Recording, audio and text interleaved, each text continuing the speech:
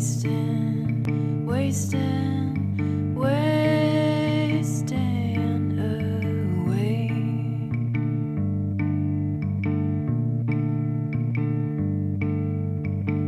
Well, my friend who made it, his name is Evan James Atwood. He is an amazing filmmaker and photographer, and he's queer and native like me, so I feel like working with him was I just was like, here's my bud, we have so many similarities, we love music, we're both indigenous, like we both identify as queer, so it was just important, and in that moment I think, to do that together and to just go out and like be one with one another within that environment. It's a beautiful place there, Falcon Point I believe. It's on the Oregon coast, yeah, in Chinook land. We just sort of went with the flow of the situation. We're just like, let's go to this beautiful place, let's hike out to it, and then let's just see what we get. And like, let's just act natural, let's act like we know where we are. Like, this is our land that we live on. And so, yeah, the only thing that was weird was the hiking. I got some blisters. I wanted the video to have myself in our regalia. So I have two types of regalia.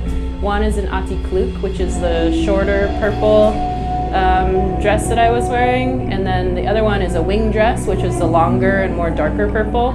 So I wanted those two elements to show like my different cultures that I have within my heritage. When we were up on the point, I had this idea of tapping. I wanted to do something with my hands, and then I wanted to do something just like to go along with the beat. So I just started tapping and just kind of being, I guess, intimate with the plants and with the trees and everything, and just, you know, becoming almost one with the land. I think that's what was the point. I just want to be close. Wasting, wasting, wasting. We hiked up into this little kind of plain area, this point, and then after that we're like, oh wait, let's go down to the beach. And so it was like maybe an hour and a half or so left of like kind of daylight, and so we just shot whatever the scenes looked good, like until it was dark.